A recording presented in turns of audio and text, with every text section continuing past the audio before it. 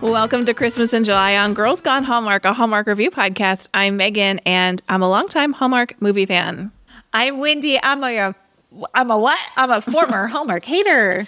Today we're discussing the Nine Kittens of Christmas, which originally aired as part of the Countdown to Christmas lineup in 2021. Hang out with us when the podcast is over. You can follow us on Instagram. We are Girls Gone Hallmark. We are also Megan and Wendy. Come on over and talk.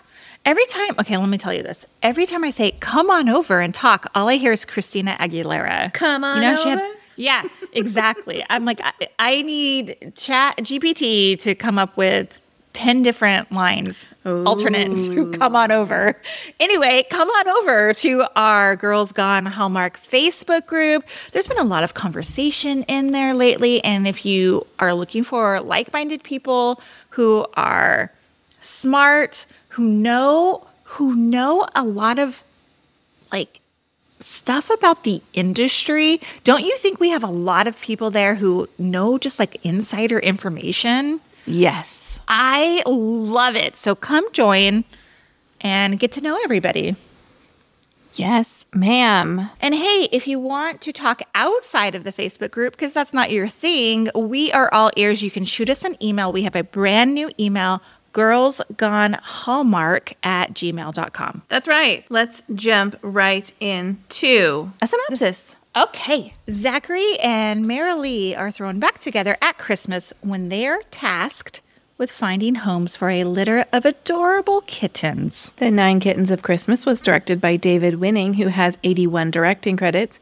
His other credits for Hallmark include Falling for Vermont, Yumi and the Christmas Trees, Field Day, and 3 Time to Come Home for Christmas movies. This movie was based on a book of the same name written by author Sheila Roberts. Erinne Dobson wrote the teleplay for Nine Kittens of Christmas. Erinne's other writing credits among her 17 total include Love for Real, One Winter Wedding, Curious Caterer Dying for Chocolate, and 21 episodes of The Good Witch. Brandon Routh, Kimberly Sested, Gregory Harrison, Stephanie Bennett, Carrie Feehan, and even Ambrose the cat all reprise their roles from the 9 Lives of Christmas. Question, do you think it's the same cat? It is the same cat. That's why I included that. Same or cat. The intel I got says that it is the same Ambrose the cat. Okay, so there's like 7 years between these two movies. Is that right? I mean, cats live a long time. I guess they do, but that's amazing. We've had cats live to 20 multiple times. I know. Not we. My mother has. What have you made any progress on adopting a shelter cat after our last discussion? Thank you for asking. This past weekend, my husband and I were cruising through TJ Maxx as old married couples do, and we came like by the pet aisle, and I brought it up about getting a cat, and the answer was, you're gonna bleep this out. Oh, man. He's like, they're stinky. Like, he doesn't want a litter box in the house, basically. Yep, that's the worst part. And he said they get cat hair everywhere. So, not like, we have dog hair everywhere. So, I don't know what the difference it would make. But the answer was no. Well, my dog goes to the trainer every week, and my trainer is located directly across the street from an animal shelter. Mm-hmm. And I have been considering, I'm like, should I volunteer there? Oh. Like I see the volunteers out like walking the dogs all the time. Mm-hmm. And there's a TikTok influencer I follow who volunteers at her animal shelter. And she's like, they rely on volunteers to walk these dogs. And if they don't have enough volunteers, like sometimes the dogs just don't get walked. And it broke my heart to think about these dogs not getting let out. And then I was like, do the cats need socialization too? Anyway, I'm going to look into it. I love that for you. I was going to do the same. Because the local Mission Viejo animal shelter is here nearby. And I looked at their website recently about volunteer opportunities. And you have to start at a very like low level, like cleaning the like pens and whatever. But like I wondered if like dog walking and dog snuggles was like a, an always need. So I assume there has to be. There has to be. Also, directly next to the shelter is a German Shepherd rescue, and they they also often have volunteers walking those dogs. I'm like, there is a need. So, I drop off. I'm like, I could spend an hour walking dogs. Listen, the SHIT my husband would give me about walking a shelter dog when I have 2 dogs of my own that I'm not great about walking. He walks them primarily, so... Well, I have the moral high ground on that one in my home because I walk my dog a minimum of twice a day. So this would not be like I don't walk my own dog. So yes, I feel pretty good about that. Okay, moving on.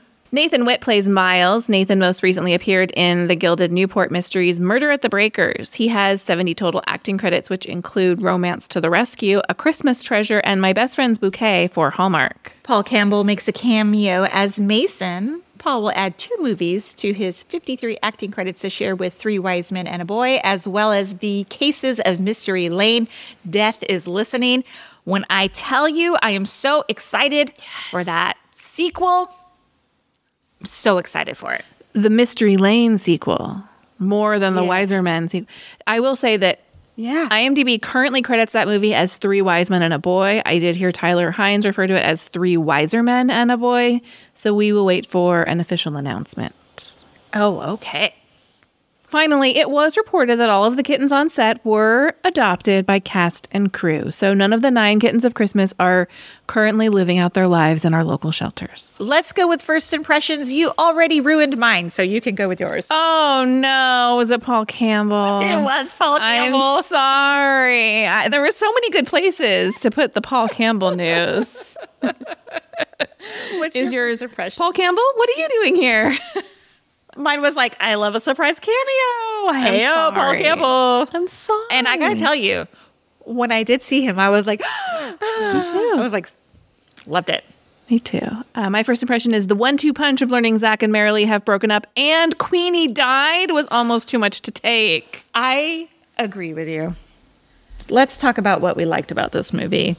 Go ahead. I was going to say, if I can start off with like the surprise, Marilee is not with Zach anymore.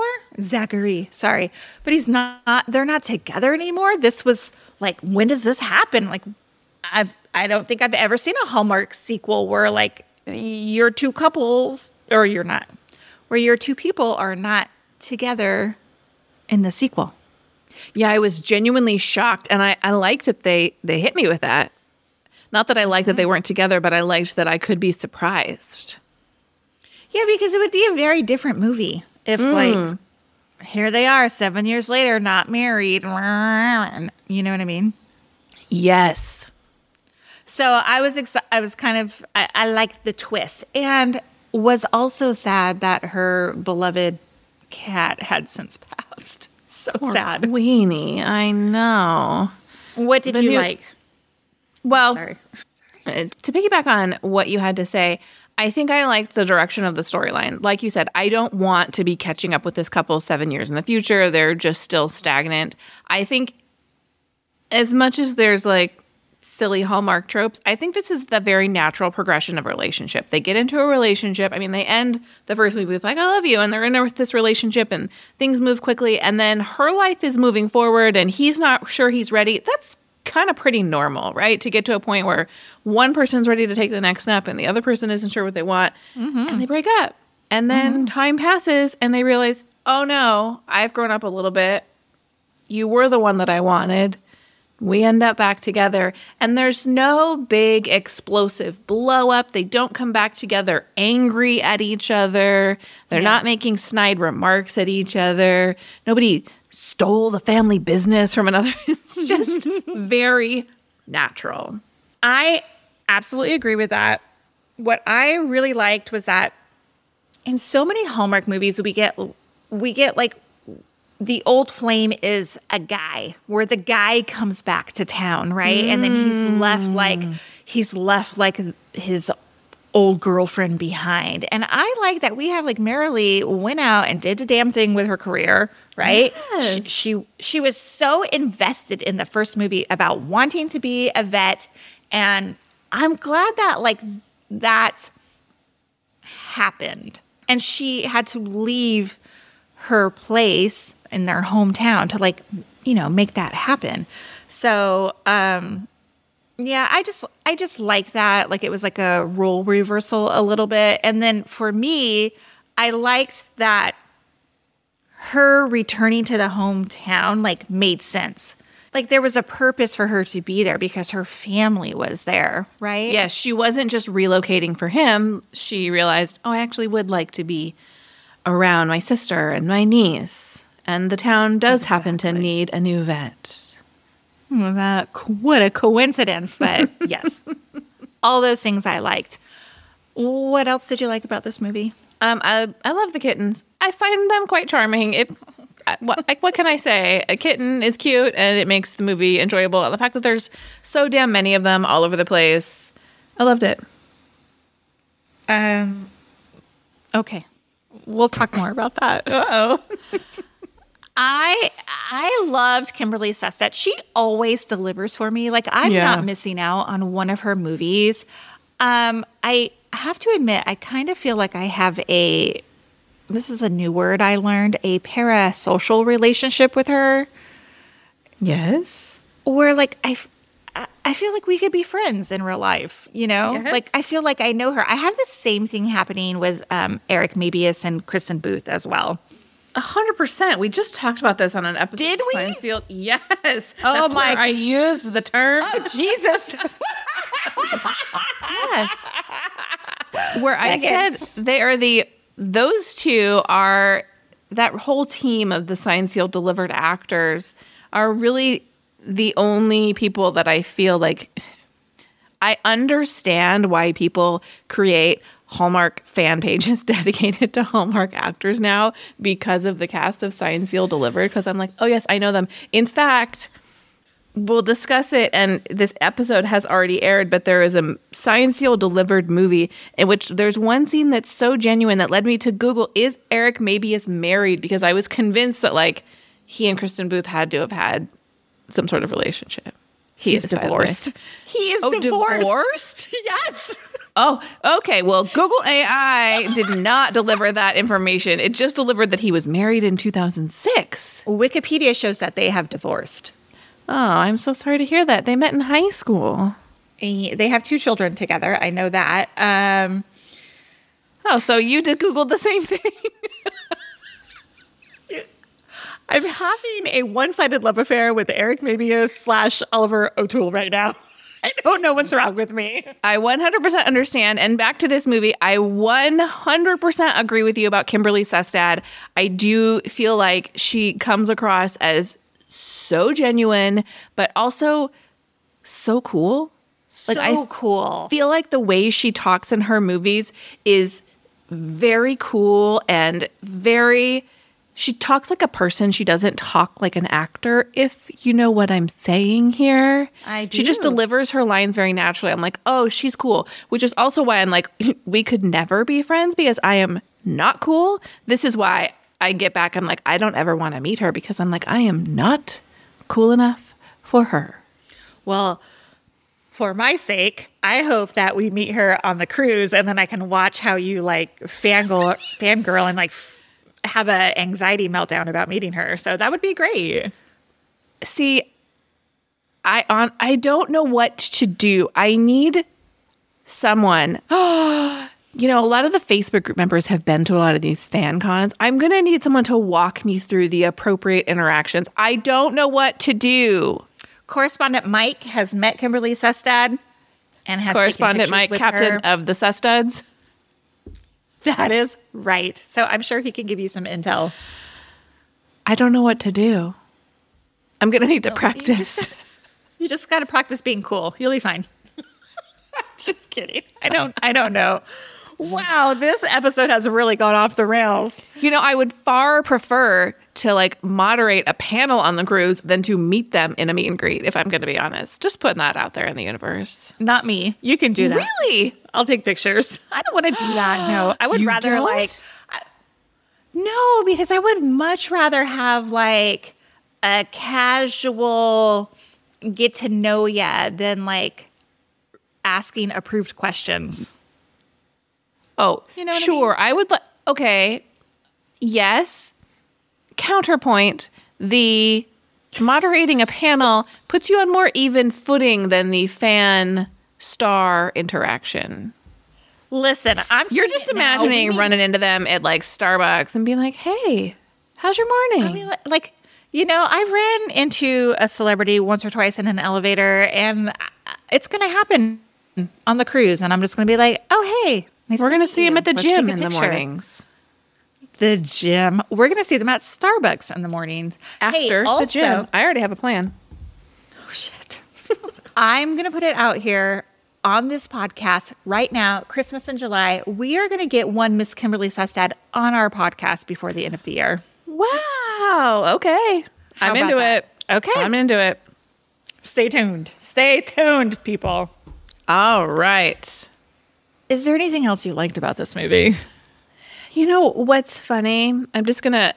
I found this movie perfectly enjoyable, but I really struggled to come up with concrete things that I liked about it. I don't have a big list of things I didn't like either. I think it's, here's what I think. I think it was a nice bookend to the first movie. As you mentioned in our last review, when they announced this movie, we were like, we are not watching that. That sounds terrible. I didn't find it terrible. I found it a perfectly pleasant way to pass an hour and a half.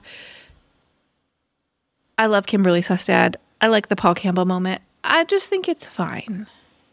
Let's talk what we wished for.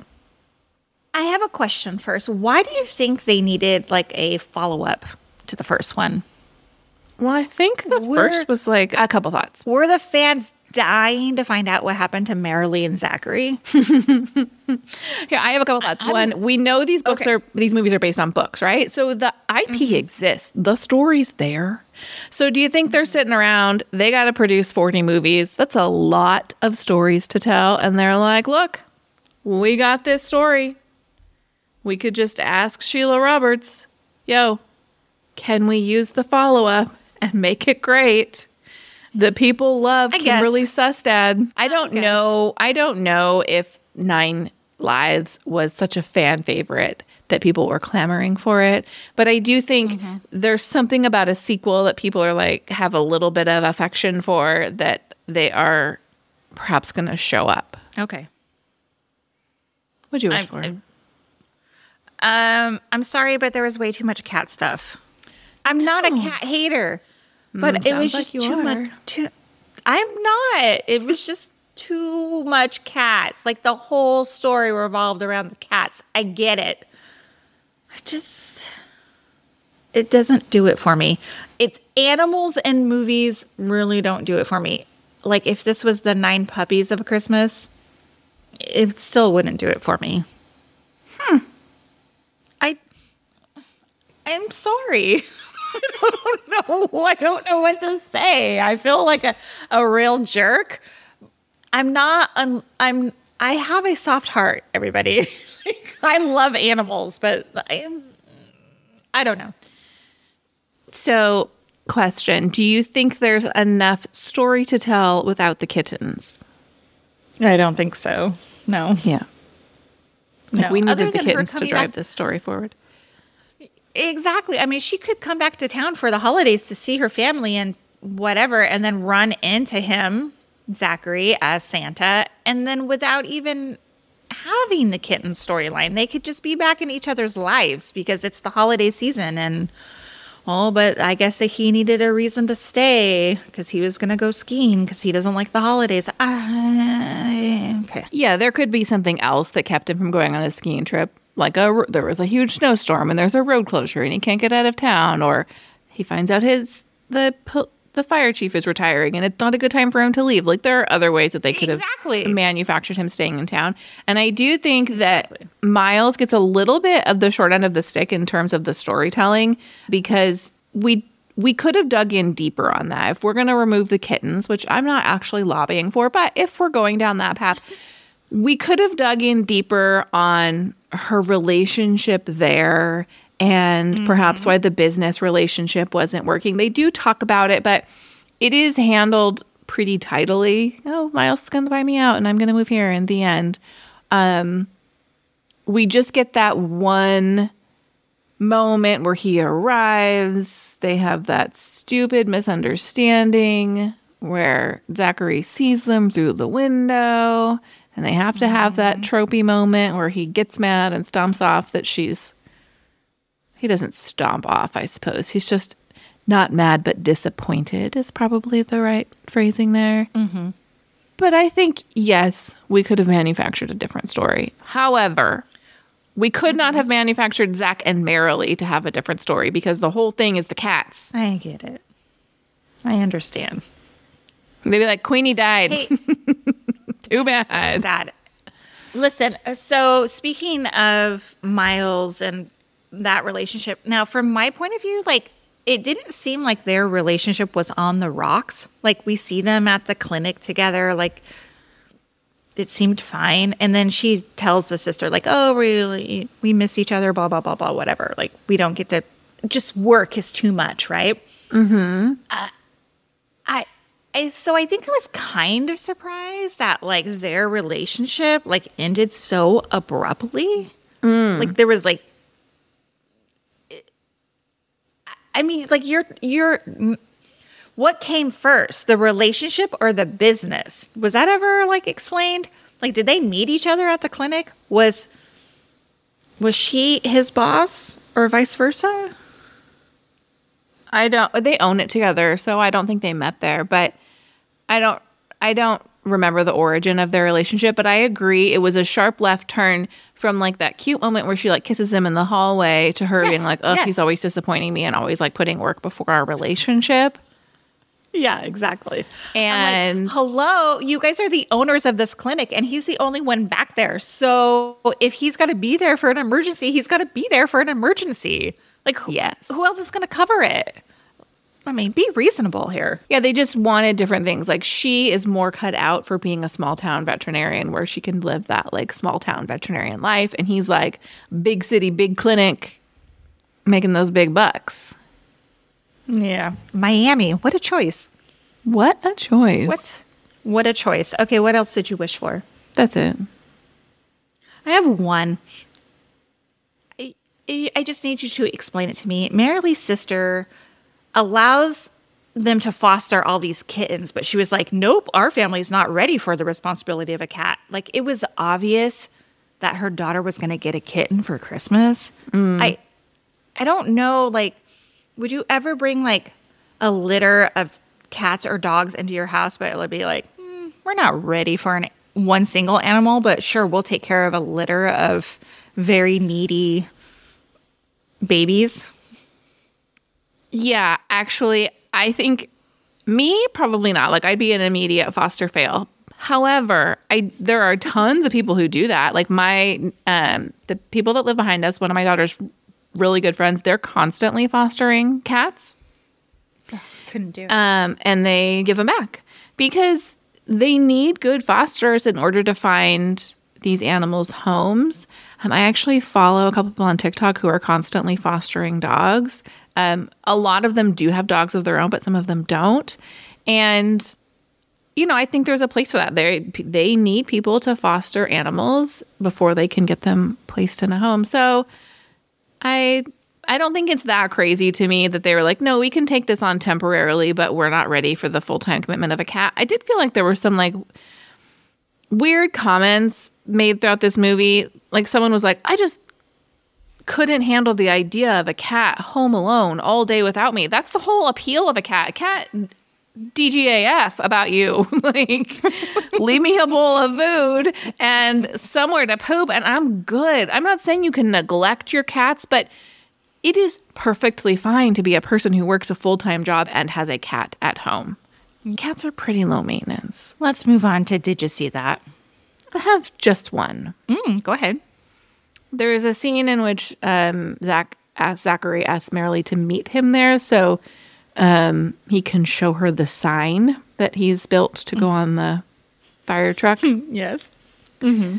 As if the firehouse is closed when he's not working. Like, wouldn't there still be a full staff of firefighters even though he is not on shift? Like, the place is dark. Nobody's there. And they're like, we're closed. I mean, I don't think firehouses close, do they? No. I don't think so. I know there are towns of, like, volunteer firefighters who, like, get the call and they, like, go answer. That's not what this is, though. This is, like, an actual fire station where there are people there. That's why they have a kitchen and they cook there and they sleep there. And anyway. I have 2. Mary Lee's family, they're out shopping for a Christmas tree, and then they come home and they are decorating what clearly is a fake tree. Oh, didn't even notice. And a second one I have is Mary Lee makes a superhero crack to Zachary. Oh, yeah. And I thought it was funny because he has like this deep resume of like playing Superman or whatever his other roles are. There were several Superman comments in the first movie. Yes. Nice. Funny. All right. What'd you rate this? 3 stars. I gave it 2.5. Significantly lower than my previous rating on the first Even one. The joke about him making like the kitten mugshot posters didn't do it for you. That was hilarious. So he's like, these are my posters. And she's like, that looks like a mugshot. I love it. There were things that were funny. I enjoyed some parts of it. I just send your emails to girlsgonehallmark@gmail.com.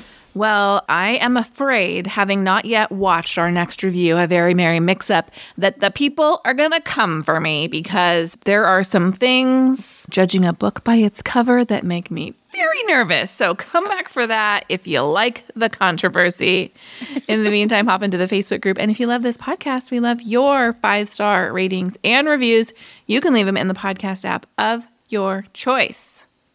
We'll see you next time. Bye. Bye.